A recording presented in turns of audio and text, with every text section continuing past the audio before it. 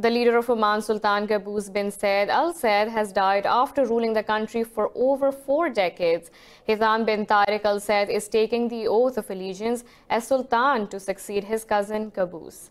A 3-day period of mourning has been declared in the country. The 79-year-old monarch had ruled the Sultanate since 1970 after deposing his father in a bloodless coup with British support. He transformed Oman into a modern state and was the Arab world's longest reigning leader. Last month, Qaboos returned home after undergoing medical checks and treatment in Belgium.